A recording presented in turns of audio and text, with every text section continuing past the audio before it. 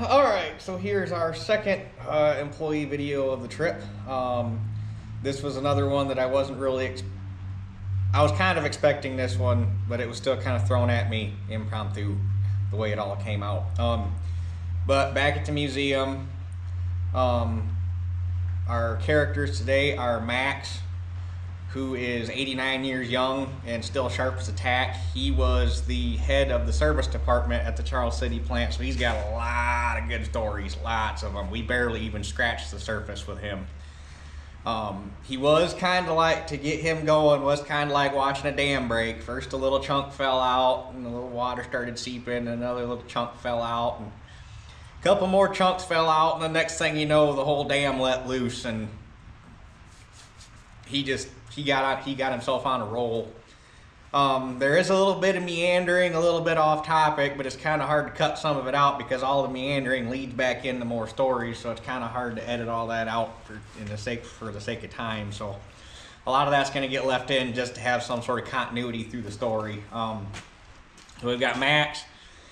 Dennis is back. This actually took place right after we left him in the last video. We walked up out of the tractor room back up to the front desk of the museum there, and Max was waiting for us. And then later in the video, Dean walks in, and he sits down at the far end of the table. And then a little bit after Dean walks in, Cliff shows back up. So we ended up with 4 guys total by the time this video gets done. These guys actually talked so long my camera overheated. I've never had that happen indoor. I've had it happen like outside, like it happened down at Rantoul when it was outside and hot and in the sun. It's the first time it's ever happened inside.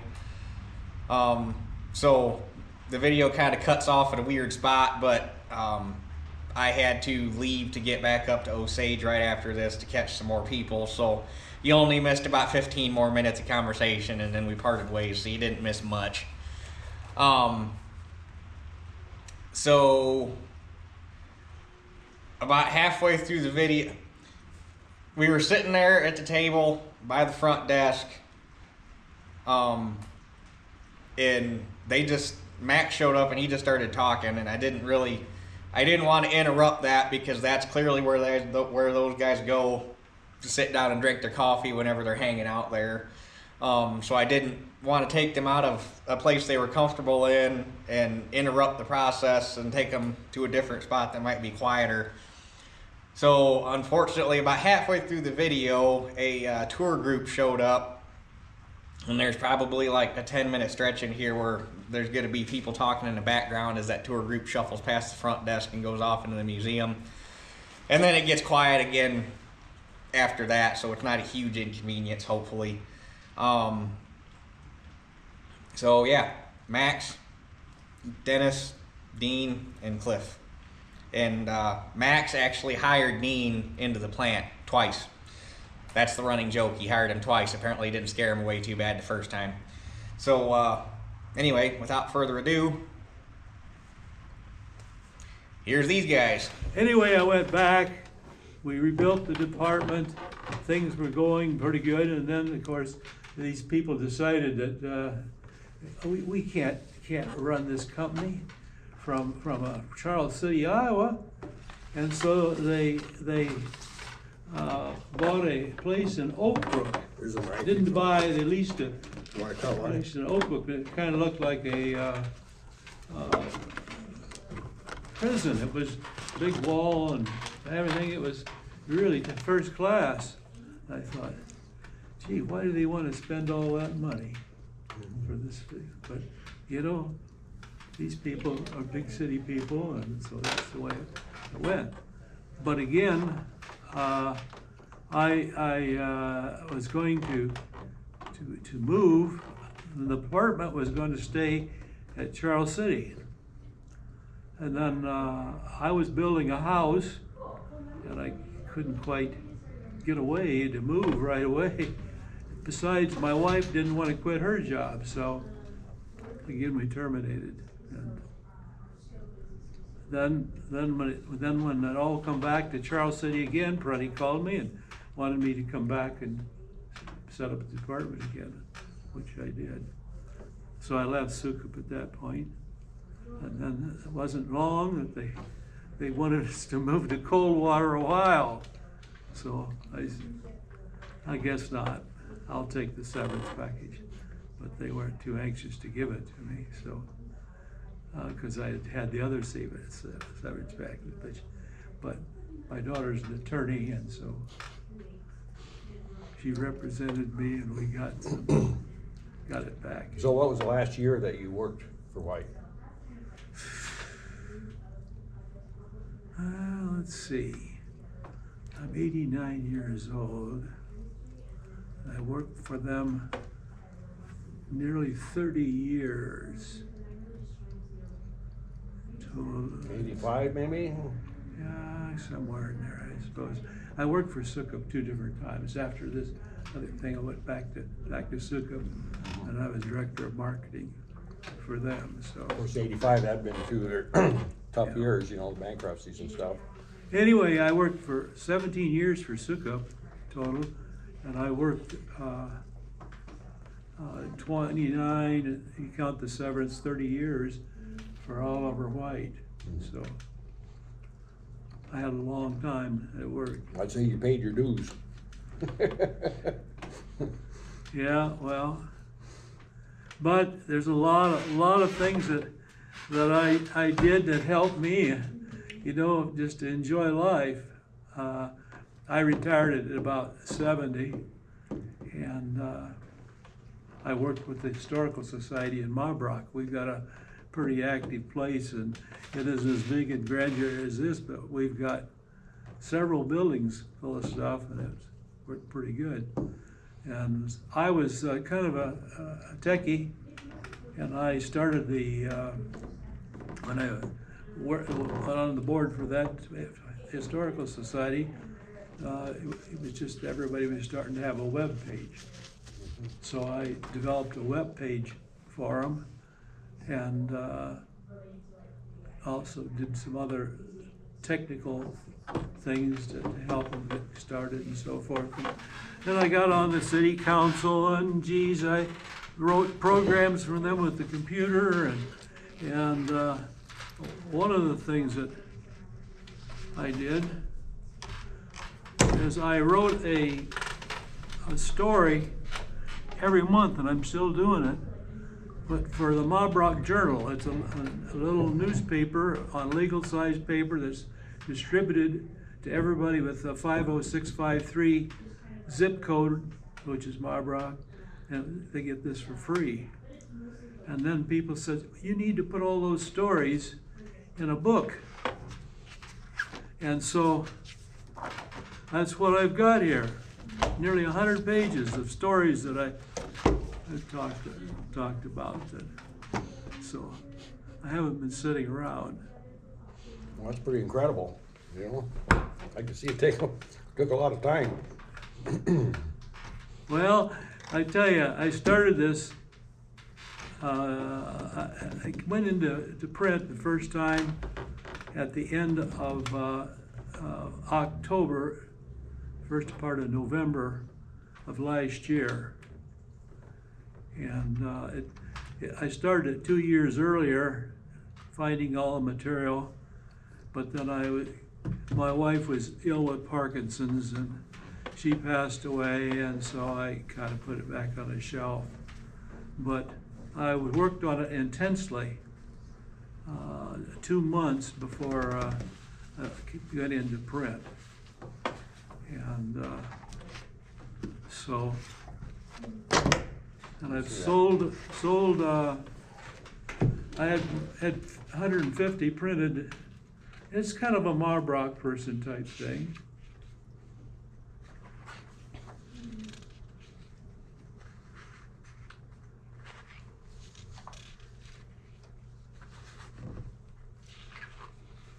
Yeah, you could spend all day reading this. Yeah. Local bank robbed, 1942, huh? That's the type of thing most of it was about. But like the next one here, gravel pit. Marbach, right south edge of it, is sitting on several miles of gravel along the Shell Rock River. And when they built the railroad through there, they built a spur down to this area, and they dug out gravel for ballast on the ties and so forth. And it's been quite a thing. It went into, after they took their spur out and was done, why the city got it and they used it as a landfill. So there was a first television in there. Talk about outhouses. I remember those. I was just a little guy when we finally got a bathroom in our Yeah, I house. wasn't gonna do this, but I will.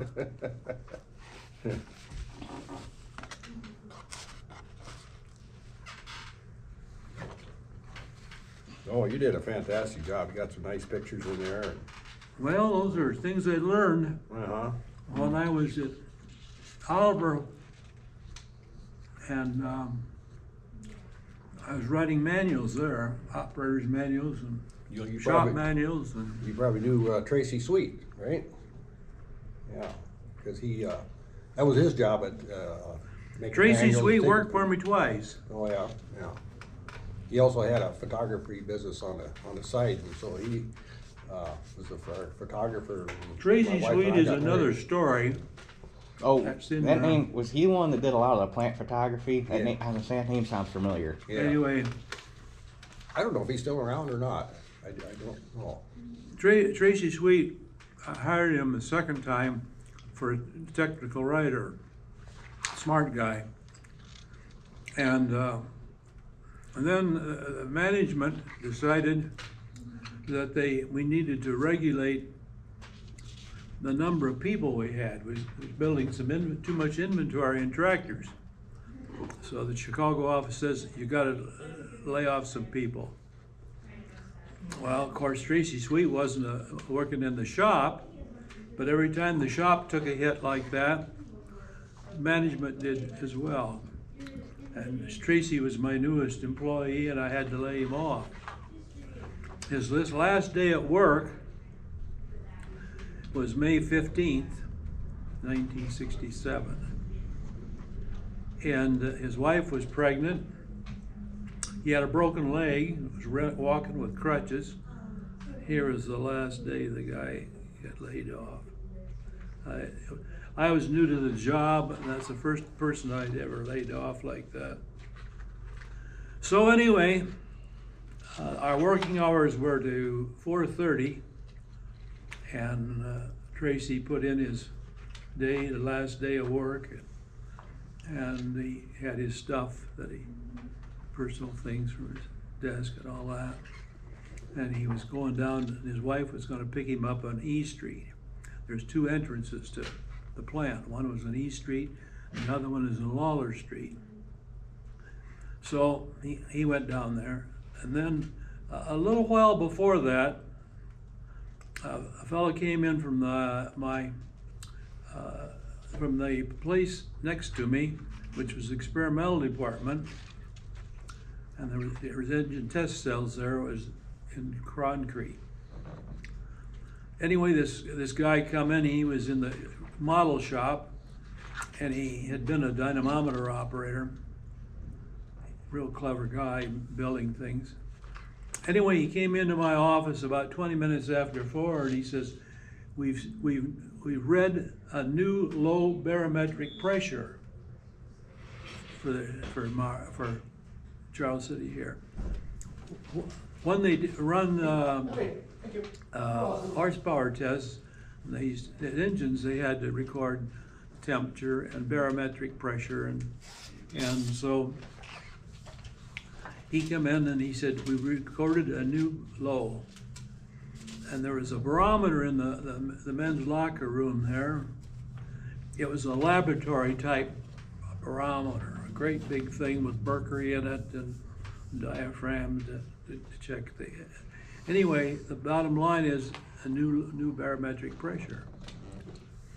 And so, to me, it was kind of a ho-hum thing, I guess, because I was more worried about Tracy being laid off. First guy I ever did, and he had a broken leg, and his wife was pregnant, and oh my goodness.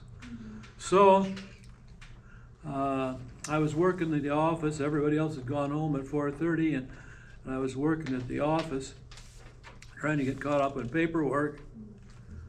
And then I heard this noise, people, and the tornado hit the plant just on the west end. But I stood there and looked out the big windows on our office and see the debris and everything like this. And my goodness, I shouldn't be standing here. I should be in one of those concrete test cells, you know, because it looked like it was pretty serious. But anyway, it sounded just like a locomotive. That's what I always heard a tornado would be like a locomotive. So I stood there and it stopped, and the door from the #1 shop was, I could see that from where it was, and everybody was just piling out of there like mad. And I heard someone say that it came from Marble Rock. That's where I live. I thought, oh geez, I need to go home. So I went to go home, and my car was parked on E Street. And coming out of the personnel office here was Tracy Sweet. How'd I know there? He says, my wife was supposed to pick me up here at 4:30, and she never showed up. I'm worried about her. I said, I'll get my car and we'll go look for her.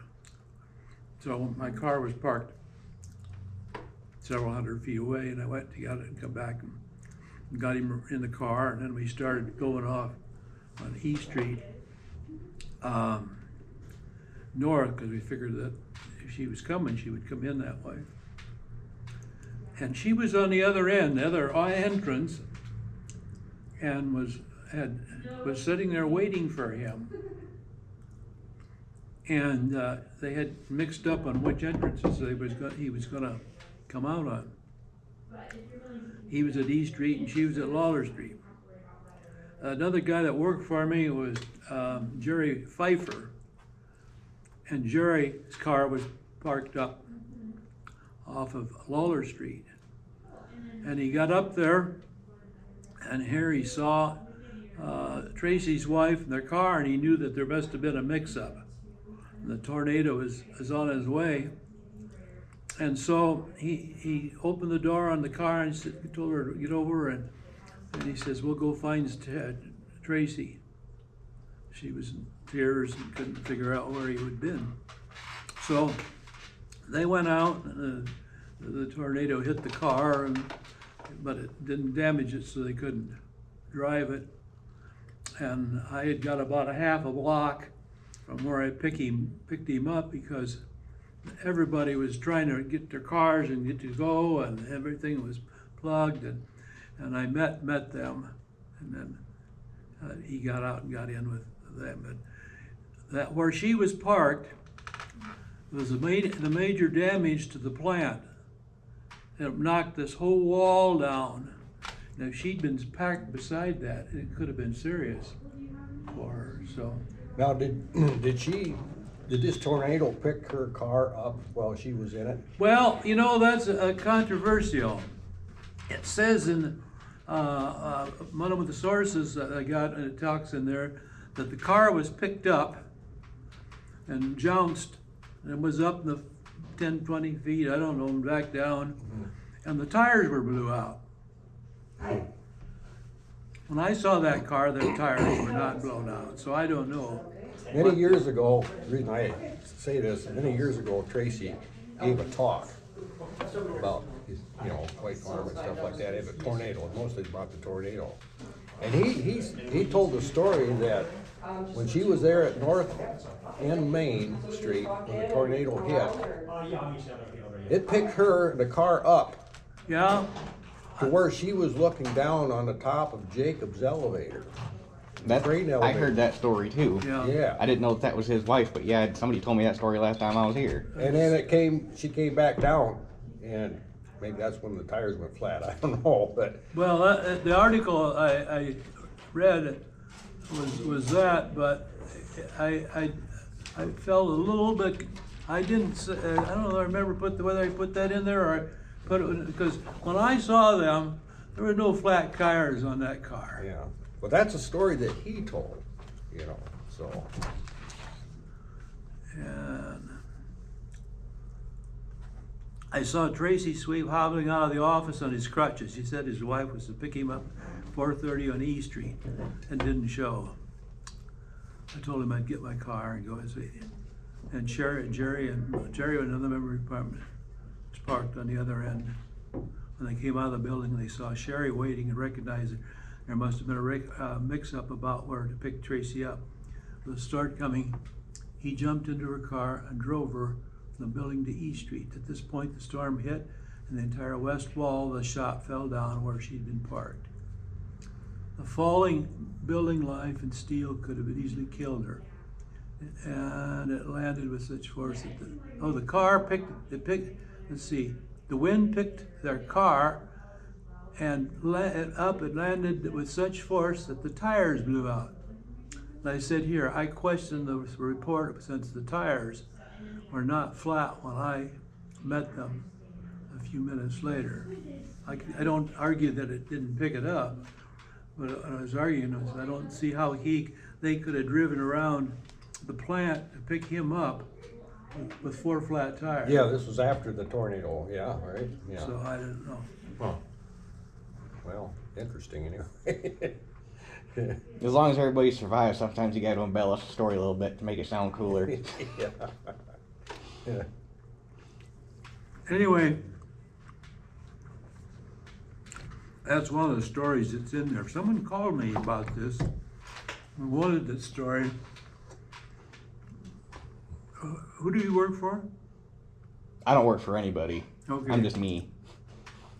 Well, there's a guy that writes for the Oliver magazine, and I sent him this story. He wanted to know about the tornado, so I don't know whether he did anything with it or not.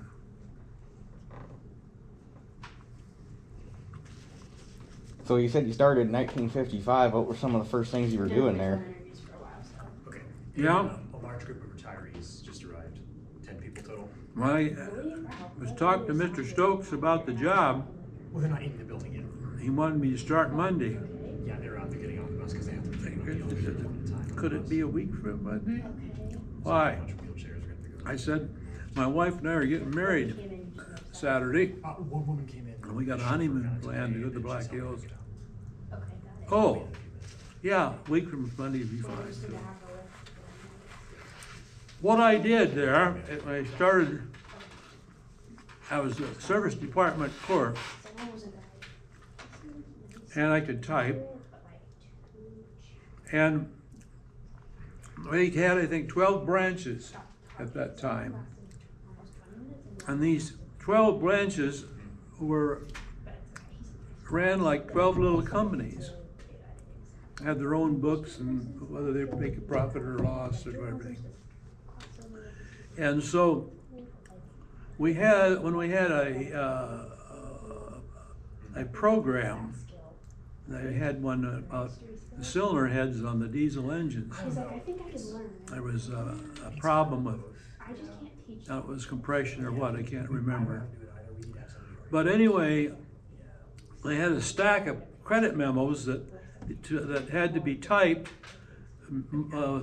carbon paper, and sent the credit through the organization so that they would get credit for all the expense that they had due to this problem. We went back to get the money, some of it from Waukesha Motor. It was a manufacturing problem, as I recall. And it was our design. Those engines in those days were designed by our engineering department, but something was wrong with the compression that was in the head. So, a number of tractors had to have the heads changed. So I would type these credit memos up. That was one of my jobs. And then in those days, there was no such thing as a copy machine. And so they had what they called a portograph machine. It was about the size of this table here. And when they had a problem, I shouldn't say a problem, when they had a need to bid a government or military contract, they only got 1 or 2 copies of the information you had to fill out and to bid this contract. So they'd bring it down to the service department, and on this portograph, why, it was a photographic process where I'd put the original on the glass, and then I'd hit a button and it would expose it to a piece of paper that's photosensitive. And then I would, this is in the dark room, and then I would take it out and put it in the chemicals, and I would have a black with white writing on it for these contracts. Then I would take those like a negative, and I could make X number of copies for the plant to review what they wanted to bid and how much and so forth. So that was one of my jobs. So as I worked there and that, why, then they needed help on working on the parts catalogs. So I started helping them on the parts catalogs. And at that time, they were come up with a problem where, again, not enough people selling tractors, so they needed to cut back in production. And I was about a man on the line, or probably get laid off, I thought. And so they didn't, because they had to get these manuals out. So what they did is they took foremen out of the shop. That some were college graduates, most are not, but they had some talent, and they brought them in there, and they would make technical writers out of them, and they would write these manuals and all that. They did a pretty darn good job. Now, since you're talking about parts books, I got a question. So on the parts books, you've obviously got your blown up parts diagram that looks like actual. How did they make that picture of all those parts blown up? Okay. Well, that was before my time, but there was John Darwin was the service manager, and he was an engineer, graduate engineer, and he came up with this idea. You take the thing apart, have all the individual pieces, and then there was a table about this big with a piece of glass top of it, with lights underneath it. Who's bothering me here? And The guy that always bothers you. anyway, when they put these parts out, Help yourself. you laid them out I need a cup of coffee. on a 45-degree angle. And then with this, they would the photographer would take a picture of them, and then he'd give you the negative, and you'd tell him how big you wanted it. They laid down a card, maybe about this size, on there, and based on this card, you'd say whether you want it twice as big or only once time the size or whatever. And then he'd make prints of that, and then you'd cut them out, and then you'd lay them out on a piece of cardboard, white cardboard. Glue them down. So it's quite the process. It was quite a process, yeah. And when we went to microfiche on all the catalogs, why, they wished that they would have had draftsman somewhere draw these, but it worked. Mr. Don't call me that. Huh? Okay. Pain in your sides. I hired him twice, would you believe? He didn't learn the first time.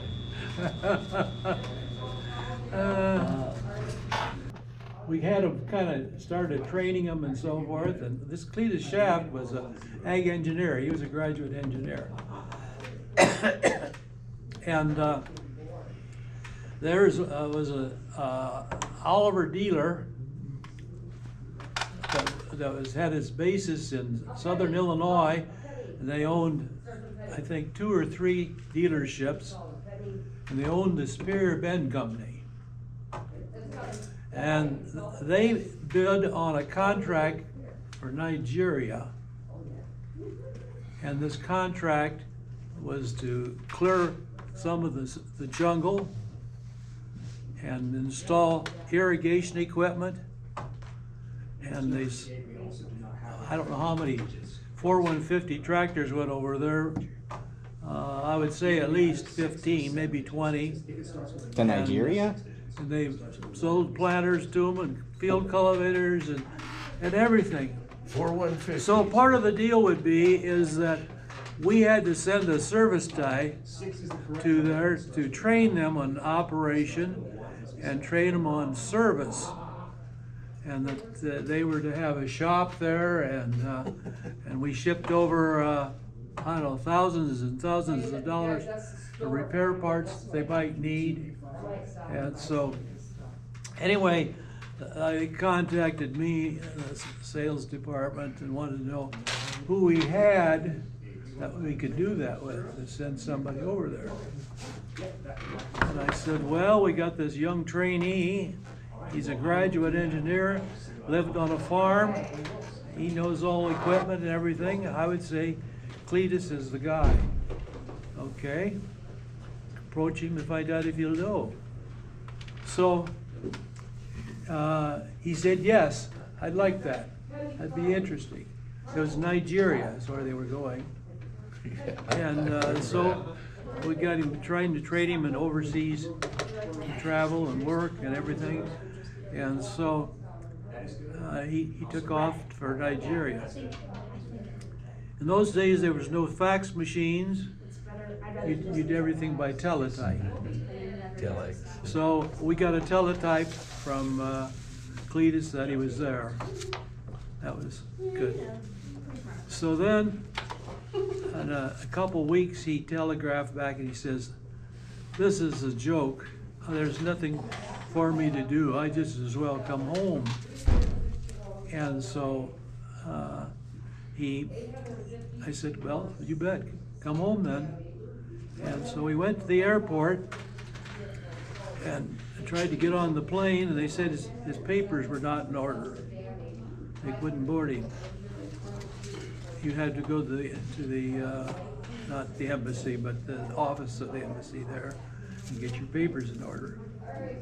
So he went there, and they said, there's nothing wrong with your papers. They're okay. Okay, so the next day he was there at the airport again and went up the counter, and then the guy says, you still don't have your papers in order. Oh, geez. So he went back and didn't know what to do, and he was sitting there in the lobby, and a guy from one of the other vendors, the irrigation guy, and said, Cletus, what are you doing here? I thought you were going home a couple of days ago. He says, they won't let me get on the plane. My papers aren't in order. He says, did you bribe him? And he says, no, I didn't know you had to. Come on, I'll get you on that plane. So he took him up there and gave him some money, and the papers were in order, all in order all of a sudden. And it came.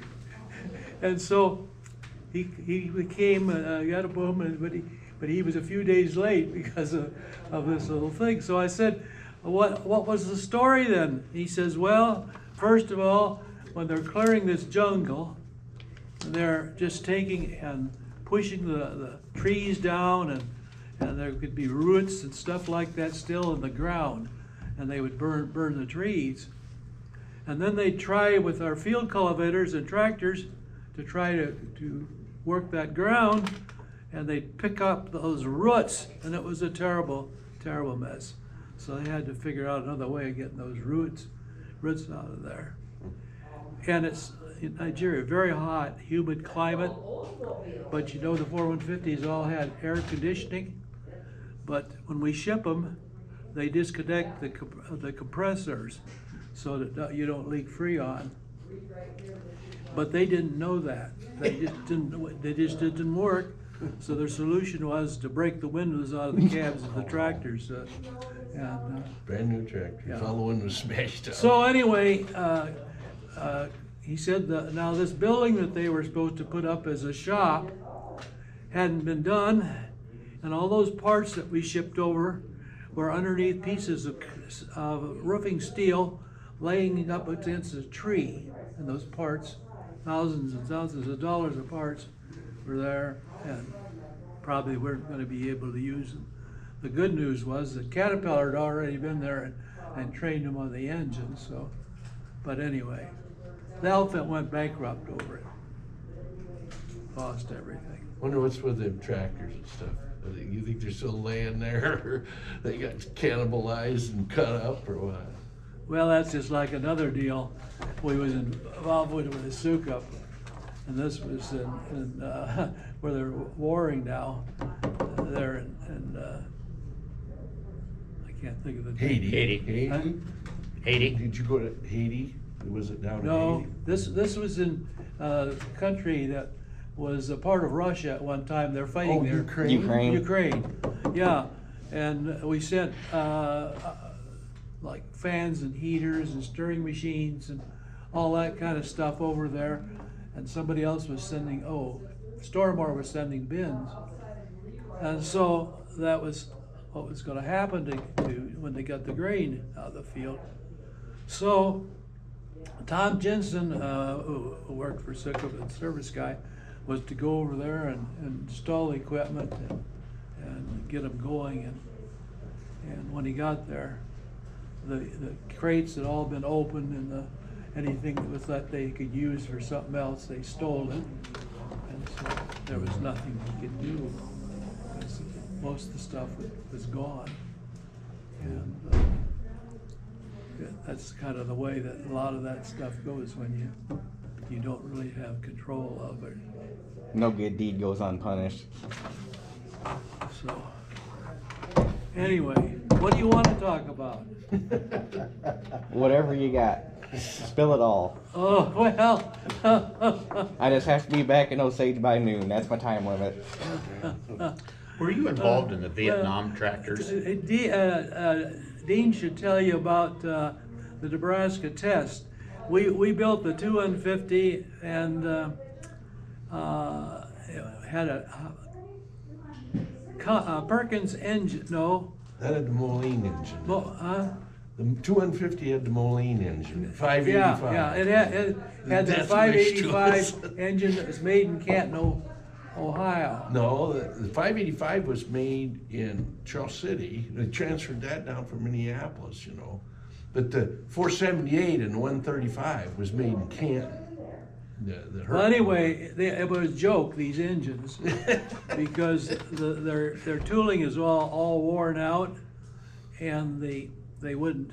Now, if you listen to the Moline guys, that was all Charles City's fault. Yeah. Oh, yeah. Anyway, they replaced it finally with a Cummins engine and made a real tractor. Yeah, when we came with the Cummins in the 100 series, it was just unbelievable, the performance. And these guys that I understood when they trade and get a new one with the Cummins engine, the fuel consumption went way down. Well, it was really good. But this is a little off story on that. There was a time that Bob Prunty, who was the chief engineer at that time, and I, and Jim Wormley, who was the vice president of operations, vice president, period, of our company. And he had with him Dick Brown, who was the vice president of operations with him. This Wormley flew his own airplane to go to all these places. And so we all met at Canton, Ohio there, and try to hold these people's feet to the fire. First of all, is to try to get our money back from a lot of this stuff that we were. That was on the 2150s, wasn't it? Yeah, maybe it was. They had a planetary on the outer wheels. Yep. Yeah. That was 21. Okay, so we went there and through a meeting, and I mean, it was just a waste of time. They weren't gonna give us a dime, you know, because these things are falling apart. So anyway, Mr. Wormley said to Bob Prunty, he says, "How are you guys getting back to Charles City?" And he said, "Well, we'll get there same way we got here. We got tickets to fly into O'Hare, and then from O'Hare to Waterloo." He says, "No, you're not going to do that. You're going to ride back to O'Hare with me." I said, he said, "Bob, we got these tickets and everything. We just did not do that." He says, "You're going to do that." Okay. So we got into his little plane. There was 4 seats. There was 4 of us, and so we took off. And then we went over a lot of ground, and we were on the border of Illinois and Indiana. And he started circling around, and he and Brown kept looking around at what was on the ground. And finally, they saw what they wanted, and we landed in this alfalfa field. And here come this Cadillac out to meet us, and this Brown, that was his parents, their farm, and he was going to be the weekend with them. So Left him off at so the farm. he left him off there. Well, then Prunty got up in the front seat with him, and he was lobbying all the way. At those days, a small plane could land at O'Hare, but you had to be a super pilot and know what you're doing with all these other big planes and so forth. No, he was going to take us there. Oh, geez. And anyway, so we took off, and then we got over South Bend, and it was getting dark, and these planes were holding around there, all of them, and it just looked like a bunch of fireflies. I mean, mosquitoes or something. I mean, there were so many of them. And he finally said, "I think maybe I should just take you to Chicagoland, where I normally land. You guys can take a taxi over there." Was that a relief? So they took us down, and we took that in. And I thought Prunty and I had it for sure, you know. What was after that? This Crash landed the plane? I gotta say, this Wormley then, we had all the service people, all the territory managers come into a meeting here in Charles City. They rented the Salisbury Auditorium and had, I don't remember what we were introducing. So anyway, he was the kickoff speaker, this Jim Wormley. And so we were supposed to start at 9 o'clock, as I recall, and he wasn't there. And they didn't know where he was, why he was.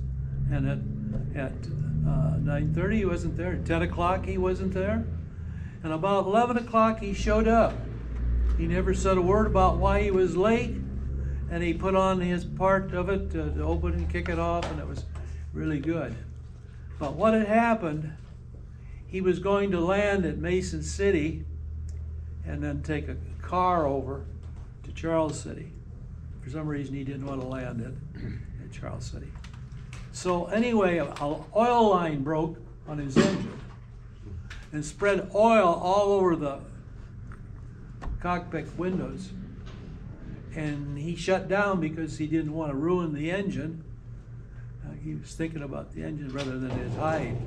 And so he circled around, and it was wintertime, January, and he landed in a cornfield.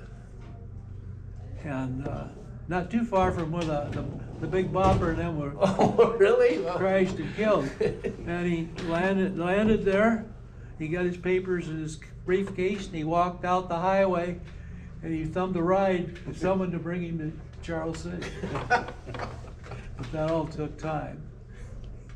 So that was our experience again with Mr. Wormley. Well, he must have been quite a character, huh? Was he? Oh, geez, he could be awfully mean too. But here's the story that after he had this accident, Cleveland office put out a directive. No You way. will not fly your own airplane for any company business. And he also said if you wanted to go by charter, you had to have a pilot and a co-pilot, and it had to be a 2-engine aircraft, and then it had all these kinds of requirements. And then it said you could use the corporate jet if it was free for your trip at $1.09 a mile. That was pretty cheap though. Yeah, I was gonna say, I'll take it. Yeah, so, anyway, my experience with Wormley, he had a short fuse, I'll tell you. When we first introduced air conditioning in the tractor with an air conditioner up above of it,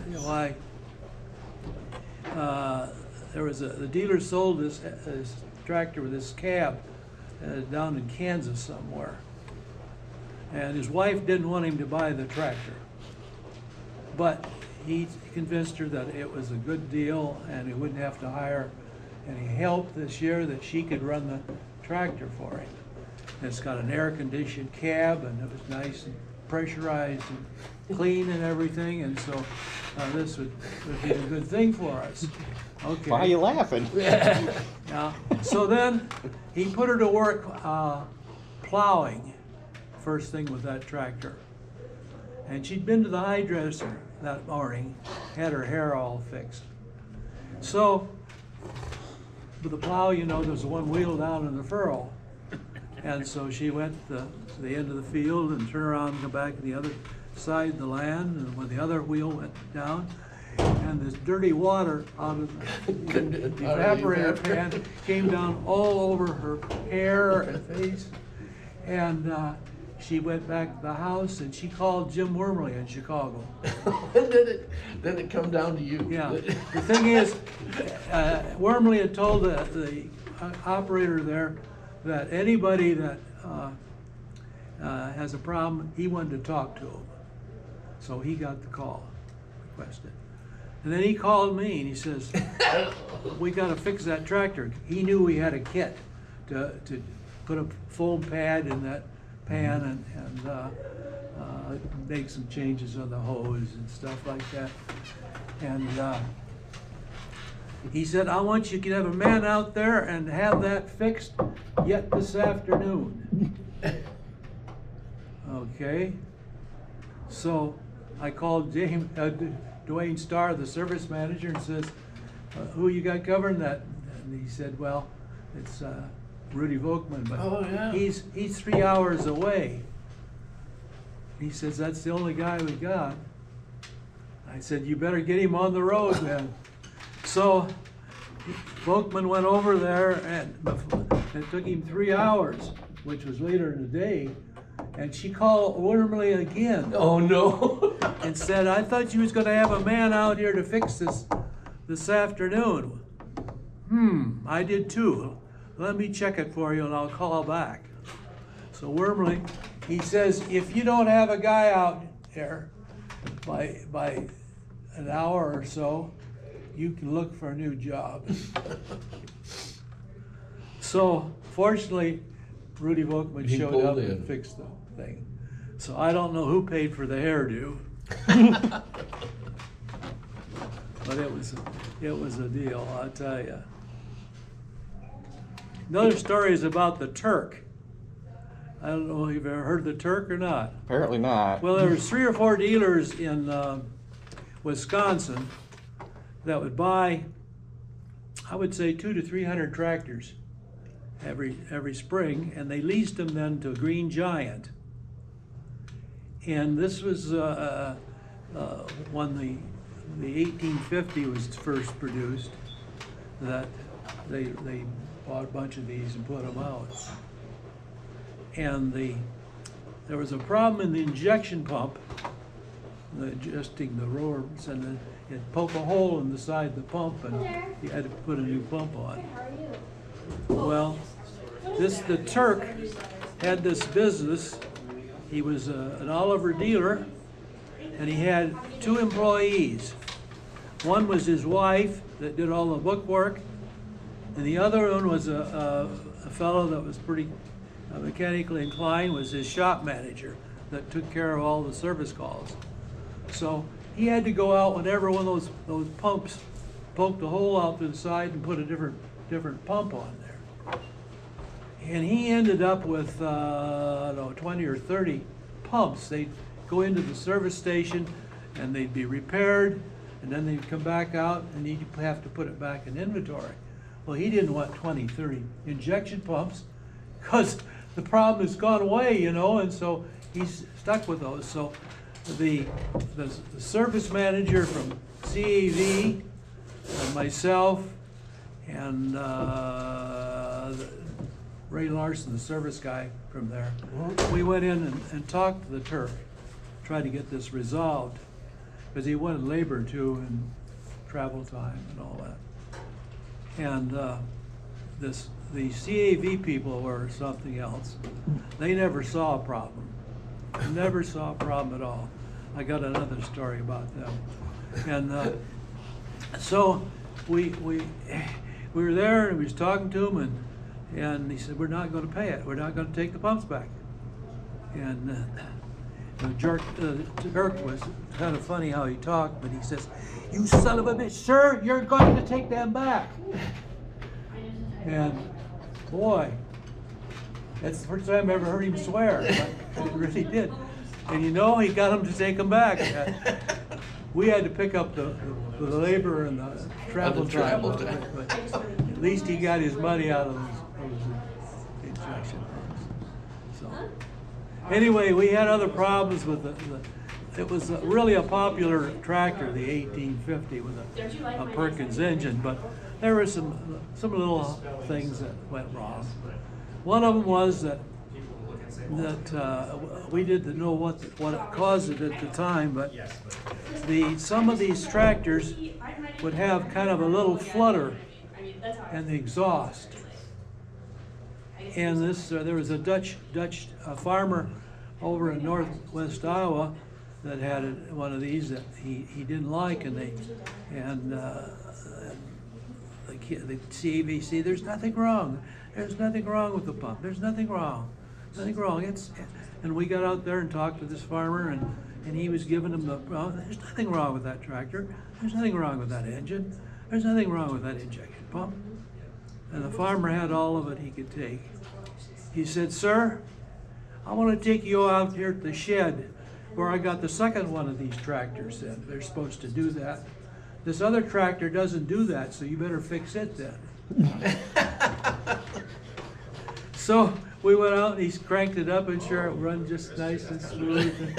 And the problem was, we finally learned is that the shaft that drives the injection pump off the timing chain, or gears, I guess, probably, I don't remember exactly. But anyway, there was a little bit of play in it.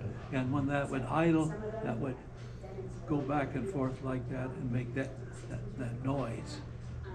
And so I imagine there was thousands of them that made it, and no one ever did anything about it. But the last 600 that we built of those, why, they put a new engine in there that had everything fixed. They had that fixed, and they had the intake manifold on one side and the exhaust on the other. Others, they were all on one side, and that doggone exhaust manifold, when it gets so hot on that, it'd get red hot, and get that intake manifold expanding and contracting, and it would take the gaskets. And then suck a bunch of dirt in. Yeah. So that was another little That's problem. good to know. Yeah, but I don't know how they ever satisfied that Dutchman out there, but evidently they did, because I never heard any more about it. You talked about the 585 engine in the 2150. You made a comment that the Minneapolis people really thought the problem resided in Charles City on that engine, but I don't know if Dennis, my brother-in-law, worked on that group of engines machines that came from Right. Minneapolis. I But remember them being in the Lake shop up Street. there, yeah, yeah. I was a electrician assigned to assemble those machines that came in, and I am not in any way making any comments on the people that were employed at Minneapolis, but the machines in the process of being moved suffered anomalies.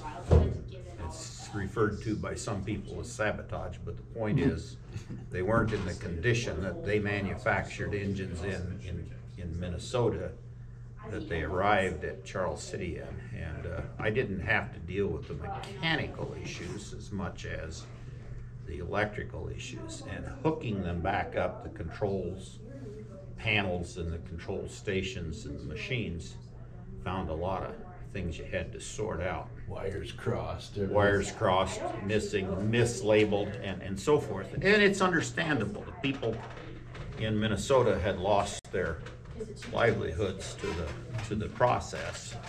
That wasn't the only time in my life, and I know in Dennis's, where things like that happened in my career as you went on.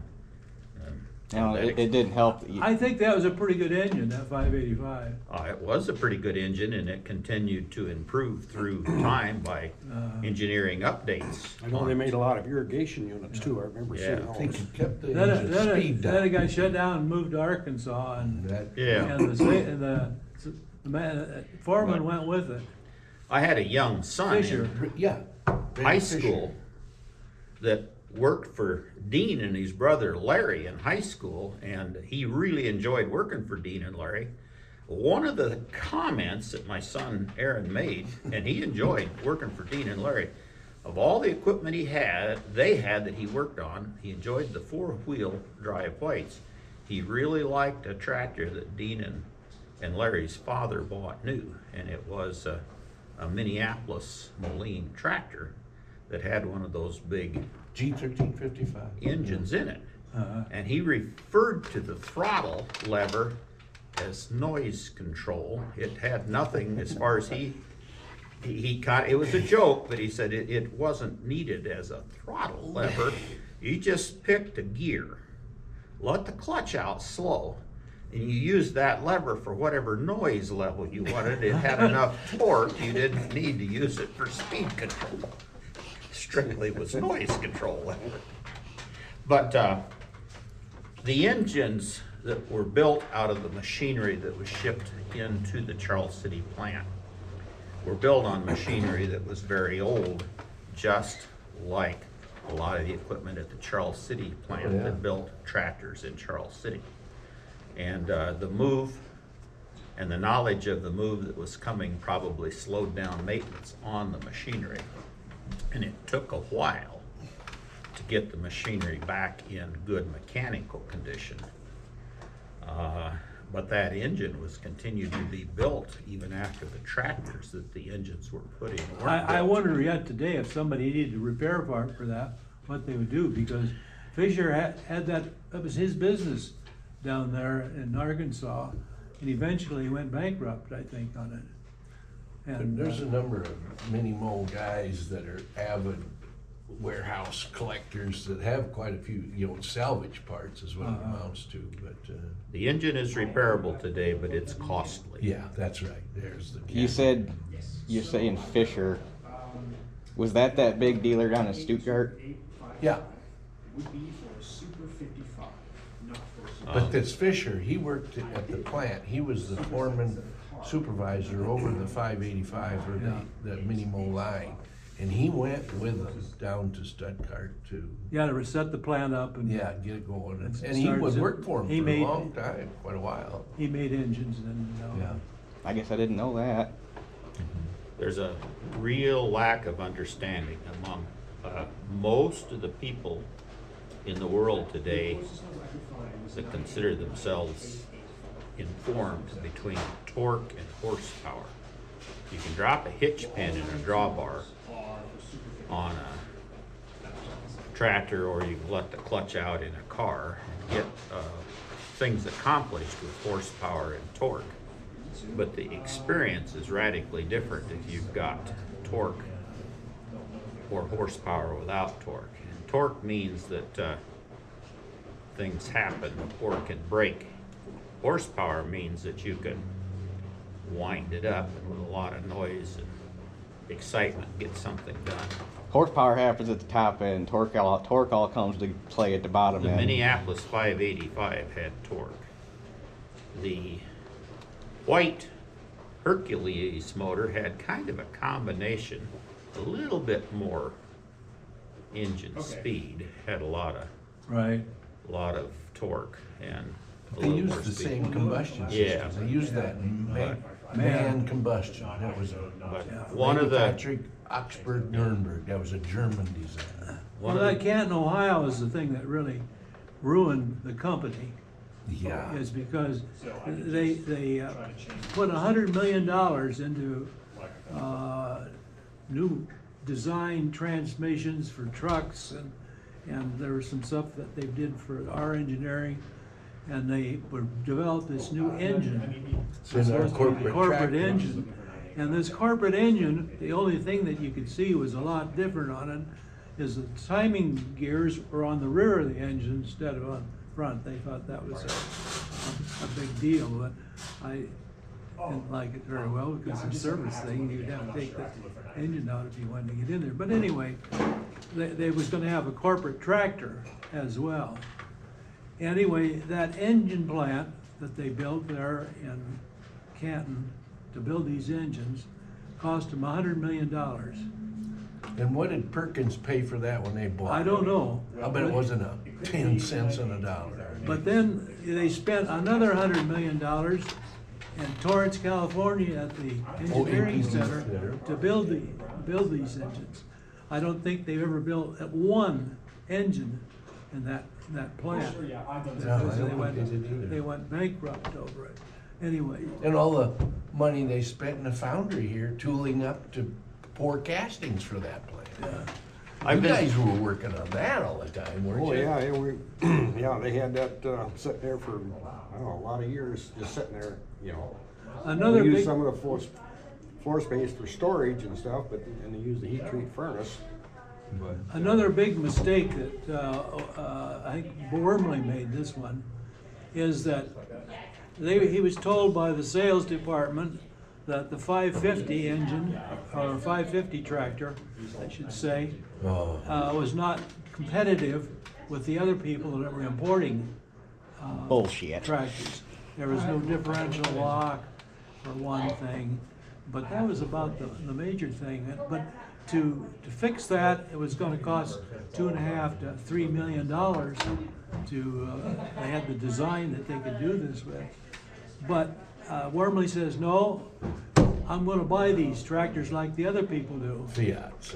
So we got in bed with Fiat, and we had to train Fiat on the reverse idler because that these tractors are used in livestock I don't think your group wanted you to go floaters, outside without them. to remove I heard them manure tell and you so not to go forth. outside.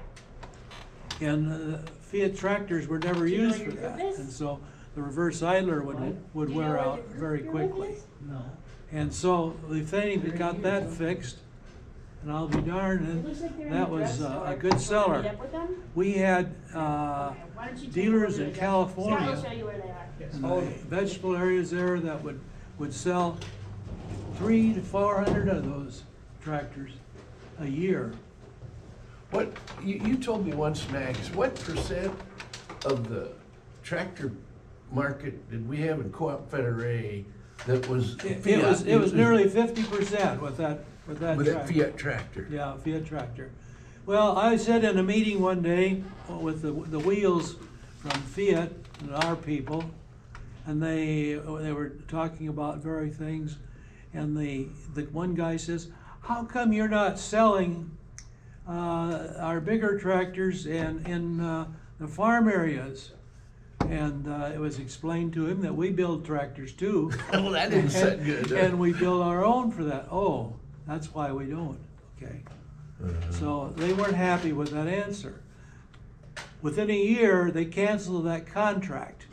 And went with Alice. And what they did then was they went with their own organization that Oh, they set that's up right. through Heston. They went to these dealers and says, we'll give you the same tractor you were getting and so forth, except it'll be a different color. So all these dealers that were selling 400 and 500 of these tractors a year, and Co-op Federer was the first to go jump board.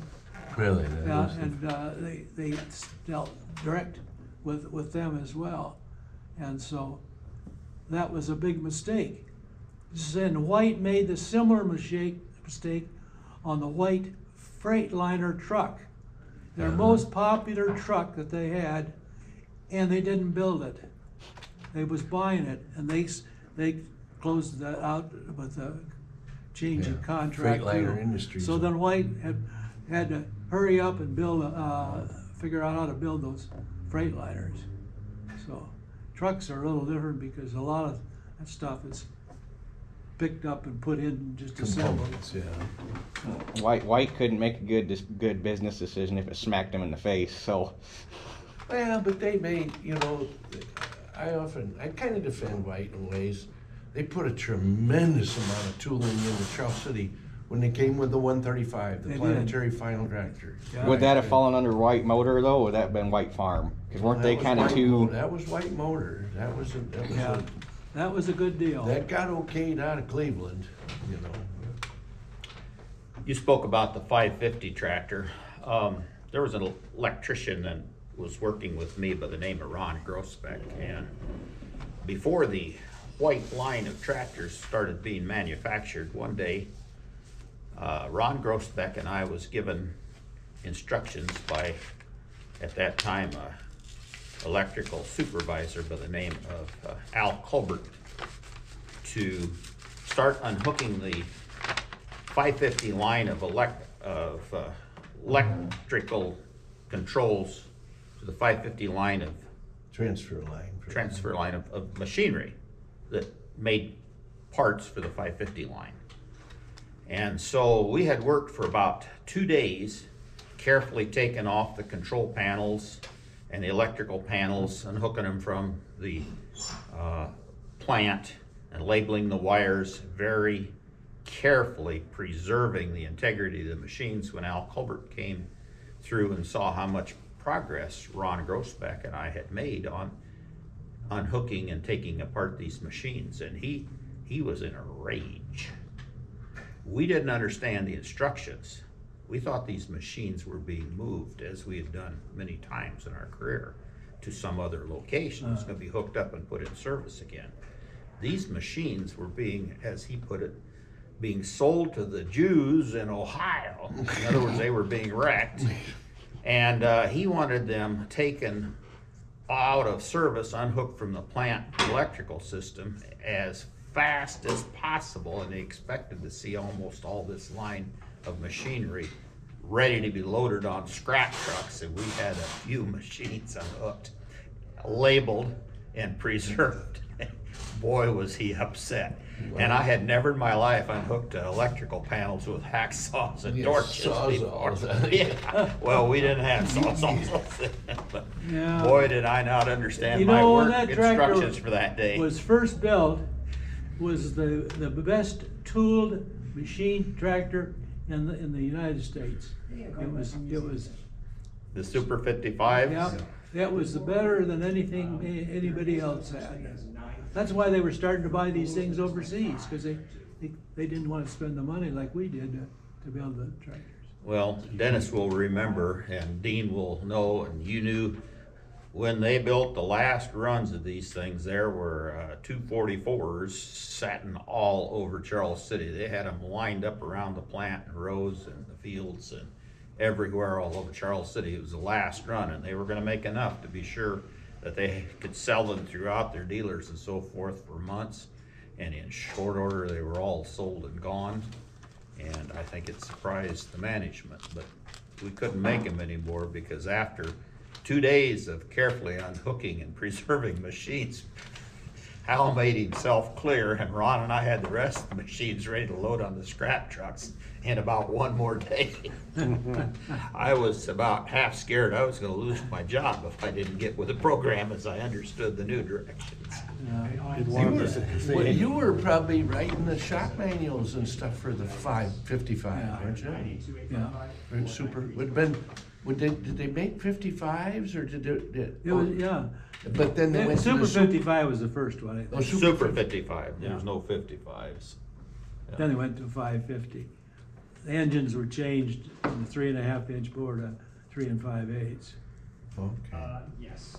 See, out at the farm there, my neighbor was Paul Lockey, my dad's neighbor, and his son was Gene Lockey, the head of engineering.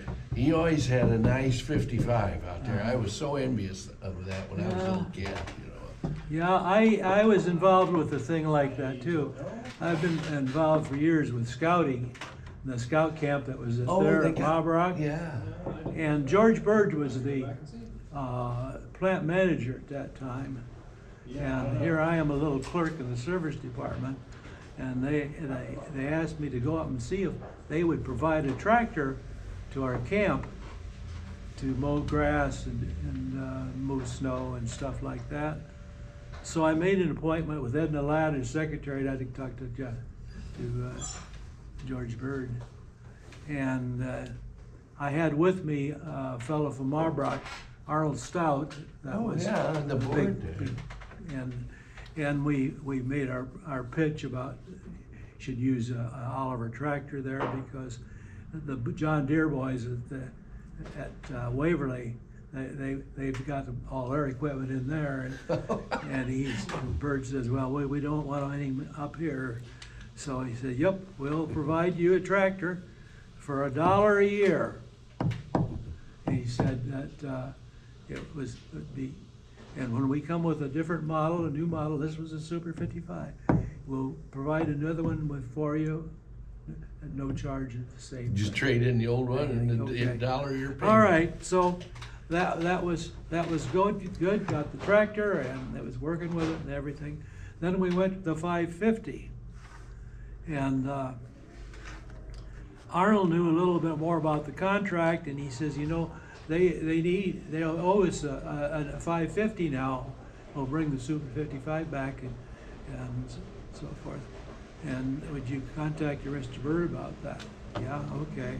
So we had another appointment come in, and we wanted it at 550 now instead of for the contract. And he pulled the contract out of it. He says, I just happen to have that here.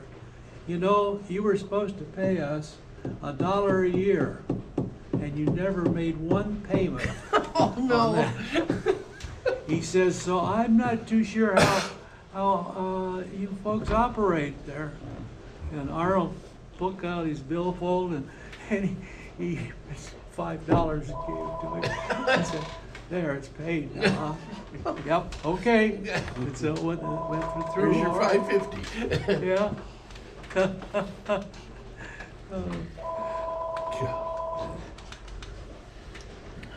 Yeah. I spoke with Jerry Bill this morning, and like a lot of people, he initially was pretty hesitant to talk to you because of his memory, as I've expressed about myself. But he did bring up the fact that the pattern department had done a tremendous amount of work on the engines, the 4-cylinder and the 6-cylinder, and the V8 of the two different sizes of V8s for the advanced products. And these engines and heads had been poured, cast here in Charles City, and Experimental had put these things together. And if you will spend the time and can be lucky enough to hit on some subjects, he's got a lot of information for you. But he was in charge of the pattern shop here in Charles City, and there was a great deal of experimental and first of work done here for APD and a lot of things right here in Charles City. And that's the place a lot of the cast iron little trinkets was done for the golf tournaments and so forth. But Jerry Bill would keep you busy for a half a day if you could just get him going and keep him going. A really nice man, a lot like Max here. You just get him going. It's like a hit and miss engine. If you just give him a little bit of a kick once in a while, he's got a lot of information for you. Max, do you remember who, was it APD that developed the over-under hydro shift? I mean, the hydropower was that was developed. Gordy Bosco, John. He did? He was the guy on the over-under. Wow. You know, I was thinking about that the other day, and that used, you know, it's used right up to the end on any of the, you know, we just change a few things. But Yeah. did he come up with that idea of that, you know? I don't know who come up with the idea, But but did he tear apart? I was thinking them English bikes with the 3-speed, you know, the low, was that, did he tear one of them apart? Oh, this might work, or some, you know, Yeah. where they lock up the sun gear on that, and they had to keep it in the same size as the hydropower, you know, that. yeah. No, Gordy was the project engineer on that. Really? He's passed on, by the way. Yeah, I was gonna say, I'd be interested. I thought maybe Vince Weber was one involved in that, but it was Gordy then. Yeah, Vince and Hanson, Les Hanson. Les Hansen. Yeah. You know, that brings up another little story I remember. When we went to the 1800 Series B tractor, why, we went to sleeve-mounted gears, Yeah. and the compartment for the differential and the transmission were separate. And there was a great big seal on the pinion shaft to keep it from doing that. The oil where it's supposed to be. Well, when they took the first ones off the line, Green Giant had bought, I think, 20 of these, and with the differential flipped so that it run them backwards with their sweet corn picker. And it's they were 4-wheel drive, which was, we were the only ones at that time that had that. So anyway, one of those tractors, oil was leaking. The bullpen took it apart and found out that when they put that shaft in and everything, it's pretty heavy, and it rested on that lip and tore it. And so that's why. So they had 10 of them at Le Sueur, Minnesota, and 10 were at Beaver Dam, Wisconsin. And Les Hansen and I had to go to Le Sueur, and Keith Race, who was the other transmission guy at that time, and I don't know who went with him, maybe somebody from the build-in. Anyway, and we had to tear down 5 of these and check and see if that seal was tore. And so, of course, Les, he's used to sitting at the drawing He didn't board. let it get dirty. Oh, yeah. And so, of course, and we were working on the first tractor. Their shop was lousy because to get to that there, you have to do everything except take the tubes out of the tires, you know. And so we were working on this, and he was working on the front end, taking the sheet metal off, and I was the back end getting that big long shaft out of the tractor. And it went through all that. And I heard Les crying, I want to make a note of that, get that changed when I get back. So I walked around there, what's the problem, Les? And the blood was running off his hands, and he's looking for the kit, the magic kit, and he tore some of his hand, the top of the hand on some of that sheet metal that had a sharp edge. And I said, Les, I could have come over to your drawing board and bled all over you about this, and you wouldn't have been interested at all. But since it's your blood, it makes a difference. So I don't know whether he ever did. Should have been locking room. But the good news was, we got the first one done, and it was okay. And they were working on the second one at Beaver Dam, and both of them were okay. And so they shut us down, so we didn't have to. I don't think we did the second one, maybe we did, I don't remember. Oh, that's a job though, to get down to that. That was quite an interesting little deal.